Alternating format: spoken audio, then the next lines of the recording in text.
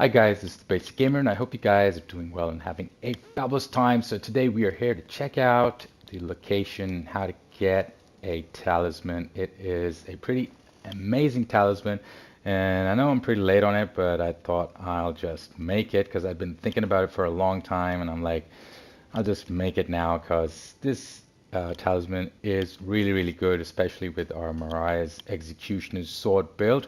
So what are we getting? We are getting the Godfrey Icon, and what does it do? It raises your attack power, well, the attack power of your charged spells and skills by 15%. So that is pretty good. You gotta defeat Mr. Godfrey the Grafted, found in the Golden Lineage Ever Jail, and you will need one stone sword key to get in there. So we're starting off from the Altus Plateau side of Grace. This is just right next to the Grand Lift of Dectus. It's right there behind us. So just thought I'll show you guys how to get there, and we'll do the boss fight as well.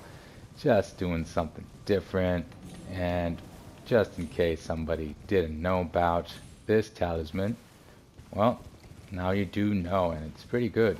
15% I think is like the highest, or one of the highest percentages that they've given to boosting attack power. So this will really help out with your charged skills and charged spells as well. So we have made it. So where are we? Right over here. So it comes up on the map. So like I said, one stone sword key, and be prepared for this guy because he hits hard. He's a more athletic, I think, Godric the Grafted. Yeah, more athletic, I would say. Let's just get our buffs going because we just want to finish this off quickly. Get our item and get out of here. Okay, so got everything going. Let's see what we can do.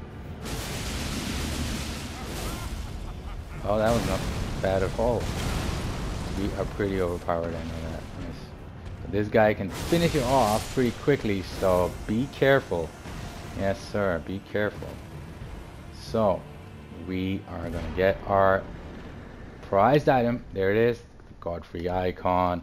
And well, I actually got it for this build, so I'm gonna place it there and check out how much damage I can get with this setup, and we shall be having some videos on that as well. I'm just trying to cross the 10,000 damage barrier. Let's see if we can do it.